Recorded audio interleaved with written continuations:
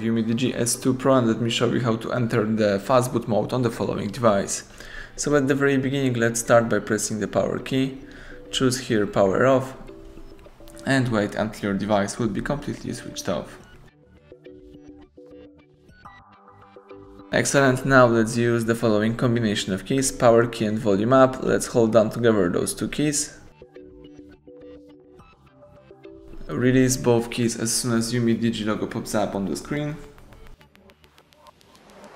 The Android no command picture pops up, so now all we have to do is simply press together power key, and while holding power, let's press volume up once. Alright, this is Android system recovery. Here you can navigate by using both volume keys and confirm options by pressing power key. Let's scroll down here to choose Reboot the Bootloader. This is the second option, and press power key to confirm it. That's it. Here you've got the information about the Fastboot mode, so your device is in your Fastboot mode.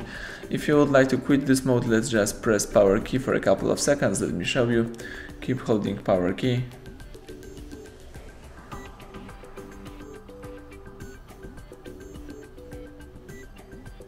When the Fastboot information disappears, you can release power key and wait until your device will be ready to use.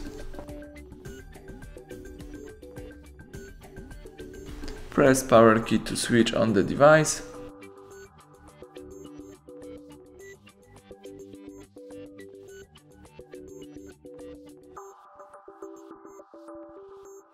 And that's it, the home screen pops up, so everything went well. Thank you for watching. Please subscribe our channel and leave thumbs up under the video.